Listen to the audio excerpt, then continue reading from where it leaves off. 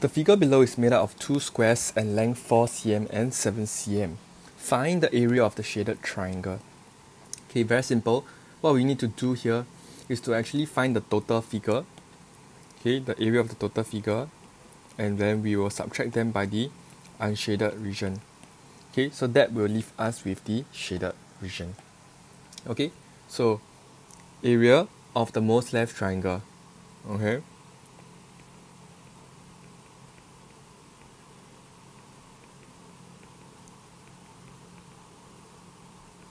Okay, so this will be 4 and 7 cm, right? So therefore, the area of the most left triangle will be half times 4 times 4, giving us 8 centimeters square.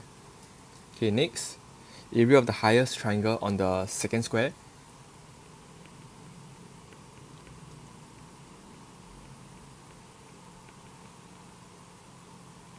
Okay, that will be half times, okay, notice this is 3 cm because I'll take 7 minus 4, so half times 7 minus 4, and that will actually give us 10.5 centimeters square. Area of the bottom triangle,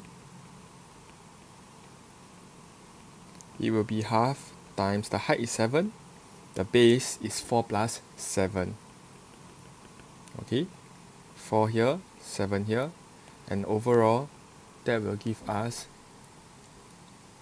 38.5 centimeters square. Okay, so therefore, what we need to do now, the area of total figure, okay, it is 4 times 4 plus 7 times 7, and that will give me 65 centimeters square.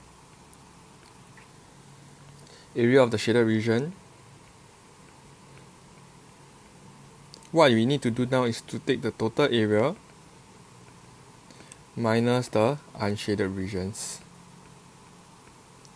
and we will be left behind with 8 centimeters square. Okay, that is the answer for this question.